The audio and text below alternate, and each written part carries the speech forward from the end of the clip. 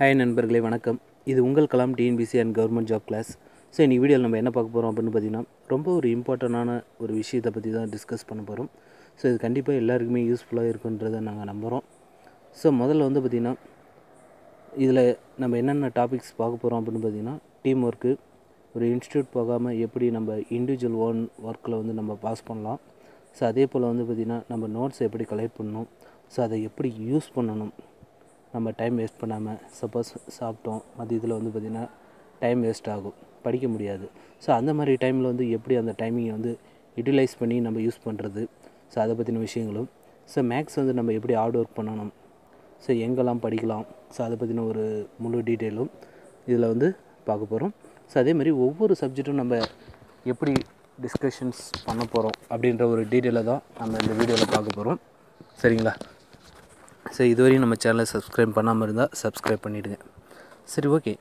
நம்ம எதுக்காக team work பண்ணணும் அப்படின்னு பார்த்திங்கன்னா, நம்ம சிங்கிளாக என்ன தான் பர்ஃபார்ம் பண்ணாலும் நம்மளால் பார்த்திங்கன்னா அச்சீவ்மெண்ட் கண்டிப்பாக ரீச் பண்ணுறது ரொம்ப டிஃபிகல்ட்.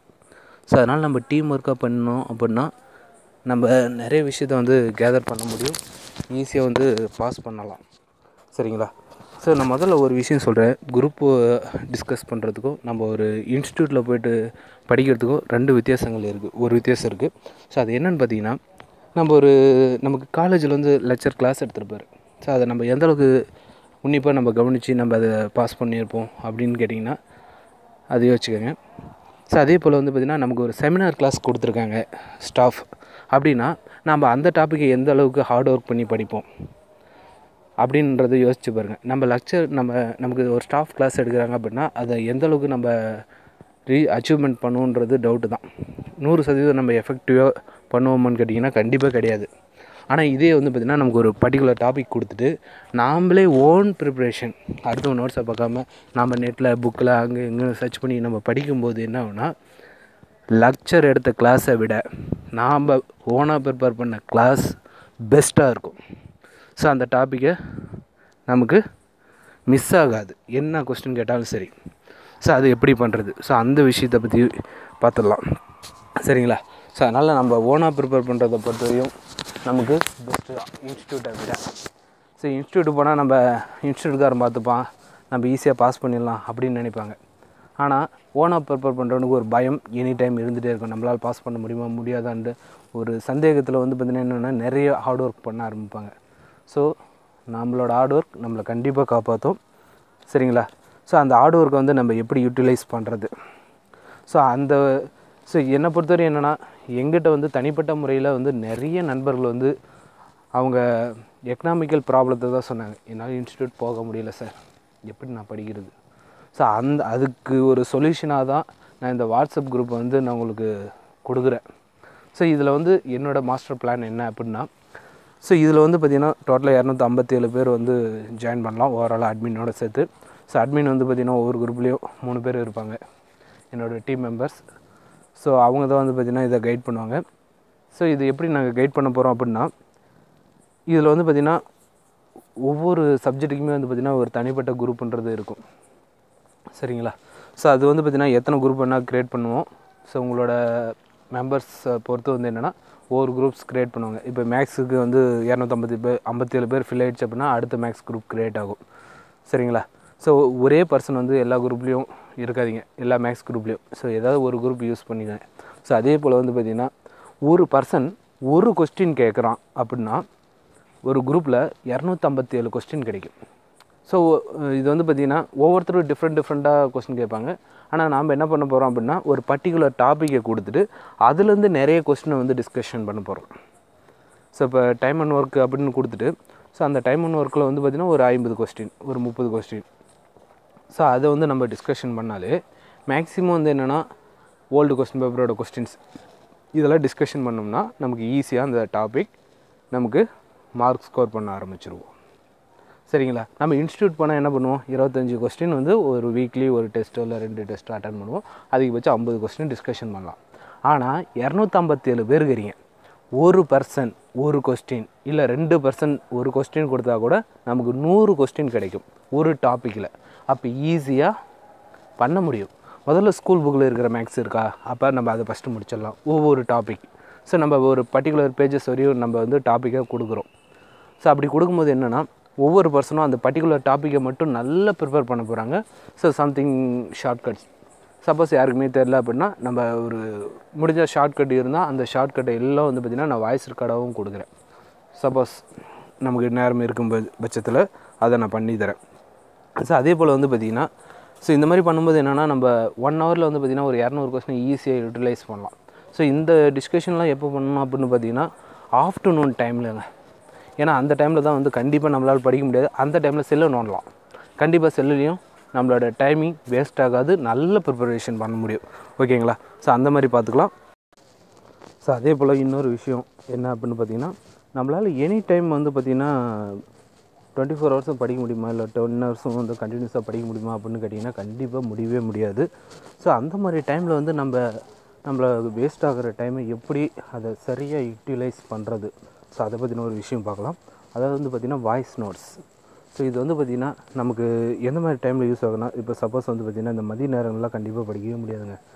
இந்த 12 to 2:30 3:30 ஸோ அந்த டைம் வரையும் வந்து என்னென்னா நம்மளால் ஒரே ஒரு விஷயம் கூட வந்து பார்த்திங்கன்னா முழுசாக கான்சன்ட்ரேட் பண்ணி ஒரு புக்கை வந்து படிக்க முடியுமான்னு கேட்டிங்கன்னா சான்ஸ் ரொம்ப ரொம்ப குறைவுன்னு தான் நான் சொல்லுவேன். ஸோ அது உங்களுக்கும் நல்லா தெரியும். ஸோ இந்த டைமில் வந்து நாம் எப்படி அந்த டைமை வந்து யூட்டிலைஸ் கரெக்டாக பண்ணுறது. ஸோ முதல்ல வந்து என்னென்னா நமக்கு எந்த டாபிக் வந்து ரொம்ப டஃப்பாக இருக்குது, ஸோ அதை பார்த்துக்கணும். ஏன்னா அந்த டாப்பிக்கை தான் வந்து பார்த்திங்கன்னா நம்ம திரும்ப திரும்ப படித்தே ஆகணும். அப்படி படித்தோம்னா மட்டும்தான் நமக்கு ரீகால் நிறைய ஆகும். ஆனால் படிக்கிறதுக்கு டைம் இருக்காது. ஸோ அப்போ என்னென்னா நம்ம ஒரு டைம் படிக்கும்போது சில விஷயங்கள், அதாவது important notes, important words, so இது எல்லாமே வந்து என்னென்னா வாய்ஸ் ரெக்கார்டாக பண்ணிடணும். குறைஞ்சது ஒரு 20 நிமிடமாவது அந்த வாய்ஸ் ரெக்கார்டு இருக்கணும். ஸோ அதை வந்து என்னென்னா இந்த மாதிரி நேரங்களில் வந்து பார்த்திங்கன்னா வாய்ஸ் ரெக்கார்டாக நம்ம அப்சர்வ் பண்ணோம் அப்படின்னா நமக்கு சரியாக இருக்கும். சரிங்களா? ஸோ அதே போல் வந்து பார்த்திங்கன்னா இந்த வாய்ஸ் ரெக்கார்டை நீங்கள் ஷேர் பண்ணிங்க அப்படின்னா ஒவ்வொரு நம்பரும் டிஃப்ரெண்ட்டாக ஷார்ட்கட் போட்டு சம்திங் ஏதோ வேர்ட்ஸில் யூஸ் பண்ணி வந்து என்னென்னா அதை யூஸ் பண்ணுவாங்க. அப்படி யூஸ் பண்ணும்போது வந்து என்ன ஆகும் அப்படின்னா ஒருத்தரோட வாய்ஸை கேட்கும்போது நம்ம லிசனிங் நல்லா இருக்கும், நம்ம அப்சர்வேஷனும் கிளியராக இருக்கும், நம்மளால் வந்து நம்மளோட டைமும் வேஸ்ட் ஆகாது. ஸோ அந்த மாதிரி வந்து பார்க்குறது வந்து ரொம்ப பெஸ்ட்டு. ஸோ அதனால் முடிஞ்ச வரை என்னென்னா ஒவ்வொரு டாப்பிக்கோட வாய்ஸ் ரெக்கார்டும் போடுங்க, உங்களுக்கு கண்டிப்பாக யூஸ் ஆகும். ஸோ அதே போல் வந்து பார்த்திங்கன்னா இன்னொன்று என்னென்னா மேக்ஸ், ஏன்னா மேக்ஸ் தான் மேஜராக இருக்கும். ஸோ ஆர்ட்ஸ் அண்ட் சயின்ஸ் படிக்கிற ஸ்டூடெண்ட்ஸ் வந்து பார்த்திங்கன்னா மேக்ஸ் வந்து பார்த்திங்கன்னா பெரிய ஒரு டிஃபிகல்ட் சேலஞ்சாக இருக்கும். ஸோ ஆனால் அது டிஃபிகல்ட்டாக கிடையாதுங்க. மேக்ஸை பொறுத்தவரையும் ஒரு டைம் அண்ட் ஒர்க் படிக்கிறீங்க அப்படின்னா ஒரு குறிப்பிட்ட மாடலில் மட்டும்தான் கொஸ்டின் திரும்ப திரும்ப திரும்ப திரும்ப ரிப்பீட்டட் ஆகும். ஸோ அந்த மாடல் எதுன்றதை நாம் அனலைஸ் பண்ணணும். ஸோ ஆல்ரெடி நான் வந்து இந்த மாதிரி விஷயங்கள்லாம் நிறைய அனலைஸ் பண்ணியிருக்கேன். ஸோ அதனால் நீங்கள் பயப்பட வேண்டாம். ஸோ என்னென்ன மாடலில் அதிகமான கேள்விகள் இடம்பெறுன்றதை மேக்ஸை பொறுத்தவரையும் நான் சொல்கிறேன் உங்களுக்கு. சரிங்களா? ஸோ அதே போல் உங்களுக்கு மேக்ஸ் டவுட்டு அப்படின்னா அதை வந்து நீங்கள் ஃபோட்டோ எடுத்தோ இல்லை கொஸ்டின் டைப் பண்ணியோ இல்லை வாய்ஸ் ரெக்கார்ட்லையோ ஸோ ஏதோ ஒரு சம்திங் வந்து பார்த்திங்கன்னா நீங்கள் கொஸ்டின் டிஸ்கஷன் பண்ணுங்கள். அப்படி பண்ணும்போது வந்து என்னென்னா நம்ம பர்டிகுலர் ஒரு டாபிக் தான் நம்ம டிஸ்கஸ் பண்ண போகிறோம். ஸோ மேக்ஸை பொறுத்தவரையும் என்னென்னா ஒரு 8 டாபிக்ன்றது ரொம்ப ரொம்ப இம்பார்ட்டன்ட். ஸோ அதில் ஒரு டாப்பிக்கை வந்து என்ன பண்ண போகிறோம் அப்படின்னா நம்ம இப்போ டைம் அண்ட் ஒர்க்கா ஒரு 2 நாள் 3 நாள் கூட டிஸ்கஷன் பண்ணலாம்.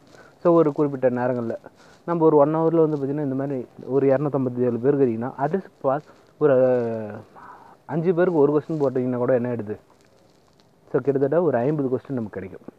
ஸோ 50 கொஸ்டின் வந்து நம்ம சால்வ் பண்ணி செக் பண்ணி பார்க்கலாம் நமக்கு அந்த கேப்பபிள் இருக்கா. ஸோ இது வந்து பார்த்திங்கன்னா ஒரு வகையான டெஸ்ட் ப்ராக்டிஸ் தான். ஸோ அது நம்ம புக்கில் பார்ப்போம். ஸோ புக்கோட கொஸ்டின்ஸ் நிறைய போட்டு பார்க்கலாம், நிறைய டைம் கிடைக்கும். ஸோ இந்த மாதிரி பண்ணும்போது மேக்ஸ் வந்து ஈஸியாக ஸ்கோர் பண்ண முடியும். ஸோ ஒரு 8 டாபிக் தாங்க ரொம்ப இம்பார்ட்டன்ட். ஸோ அது ஒவ்வொன்றை பற்றியும் வந்து பார்த்திங்கன்னா ஒவ்வொரு நாள் நம்ம டிஸ்கஷன் பண்ணலாம் குரூப்பில். சரிங்களா? ஸோ அதே போல் வந்து இன்னொரு விஷயம் என்ன அப்படின்னு பார்த்தீங்கன்னா ஸோ குரூப்பில் வந்து பார்த்திங்கன்னா கேர்ள்ஸ் வந்து பார்த்திங்கன்னா வர்றதுக்கு கொஞ்சம் யோசிக்கிறாங்க. ஸோ என்ன ஒரு பிரச்சனை அவங்களுக்கு அப்படின்னு பார்த்தீங்கன்னா ஸோ அந்த வாட்ஸ்அப்பில் வந்து பார்த்திங்கன்னா கேர்ள்ஸோட பேர் இருக்கும் பட்சத்தில் வந்து என்னென்னா சம் அன்வான்ட் மெசேஜஸும் தனிப்பட்ட முறையில் பசங்கக்கிட்ட போகுது, பசங்க பண்ணுறாங்கன்ற ஒரு கம்ப்ளைண்ட் இருக்குது ஆல்ரெடி குரூப்பில். ஸோ அந்த மாதிரி தயவுசெய்து யாரும் பண்ணாதீங்க. சரிங்களா? ஸோ அதே போல் இன்னொரு விஷயம் சொல்லிடுறேன். கேர்ள்ஸ் சப்போஸ் குரூப்பில் சேட் பண்ணணும், ஏன்னா டிஸ்கஷன்ன்றதுனால தேவைப்படும். ஸோ அந்த மாதிரி கேர்ள்ஸ் வந்து என்னென்னா உங்களோட அந்த வாட்ஸ்அப்பில் இருக்கிற பேரை சேஞ்சஸ் பண்ணிவிடுங்க. ப்ளஸ் வந்து பார்த்திங்கன்னா உங்களோட ஃபோட்டோவையும் மாற்றிடுங்க. ஸோ ஏன்னா ஒரு சேஃப்டி பர்பஸ்க்காக தான் நானும் சொல்கிறேன். ஏன்னா 1 or 2 வந்து என்கிட்ட டைரெக்டாகவே கம்ப்ளைண்ட் பண்ணியிருக்காங்க. ஸோ அதனால் சொல்கிறேன். ஸோ இந்த மாதிரி பண்ணிக்கோங்க. ஸோ அதே மாதிரி ஃபைனலாக இன்னொன்று, கண்டிப்பாக குரூப்பில் அன்வான்ட் மெசேஜஸ் பண்ணாதீங்க தயவுசெய்து. ஏன்னா அன்வான்ட் மெசேஜ் பண்ணும்போது ஒரு விஷயம் என்ன நடக்குது அப்படின்னு பார்த்தீங்கன்னா, அன்வான்டில் ஸோ இப்போ திடீர்னு வந்து பார்த்திங்கன்னா நம்ம ஒரு 1 hour வந்து பார்த்திங்கன்னா செல்லை பார்த்துருக்க மாட்டோம், காலையில் இல்லை மதியத்தில் பார்த்துருக்க மாட்டோம், ஏதோ ஒரு சுச்சுவேஷன். அப்போ வந்து சடனாக ஒரு 500 மெசேஜ் 1000 மெசேஜ் சடனாக வந்து நின்று என்ன ஆகும்? ஸோ எது இம்பார்ட்டன்ட் இல்லை, அந்த மாதிரி எதுவுமே தெரியாமல் போயிடும். ஸோ அதனால் தயவுசெய்து இதில் அன்வான்ட் மெசேஜஸ், அதை வந்து எனக்கு கரண்ட் அஃபேர்ஸ் அனுப்பு, எனக்கு பிடிஎஃப் சென்ட் பண்ணு, எனக்கு புக்கோட லிங்க் அனுப்பு, ஸோ இதெல்லாம் கேட்காதீங்க தயவுசெய்து. ஸோ அப்படி கேட்கணும் அப்படின்னா, உங்களுக்கு டவுட் இருக்குது அப்படின்னா, ஸோ அதுக்குன்னு உங்களுக்கு ஒரு டெலகிராம் குரூப் வந்து ஆல்ரெடி இருக்குது. ஸோ அதில் வந்து ஜாயின் பண்ணிக்கோங்க. உங்களுக்கு நோட்ஸ் எல்லாமே அதில் நான் சென்ட் பண்ண சொல்கிறேன். உங்களுக்கு கரண்ட் அஃபேர்ஸ் நோட்ஸ், புக்ஸோட லிங்க்ஸ், அதேமாதிரி யூடியூப் சேனலோட லிங்க், இது எல்லாமே டெலகிராம் லிங்க்கில் மட்டும் ஷேர் பண்ணுங்கள். ஸோ இந்த வாட்ஸ்அப் குரூப்பை பொறுத்தவரையும் உங்களோட சப்ஜெக்ட் டிஸ்கஷன் மட்டும் வைங்க. ஸோ அப்படி பண்ணிங்கன்னா ஈஸியாக சக்ஸஸ் பண்ண முடியும். ஓகேங்களா? ஸோ இந்த வீடியோ வந்து பிடிச்சிருந்தால் லைக் பண்ணுங்கள், ஷேர் பண்ணுங்கள், மறக்காமல் சப்ஸ்கிரைப் பண்ணிவிடுங்க. தேங்க்யூ ஃபார் வாட்சிங்.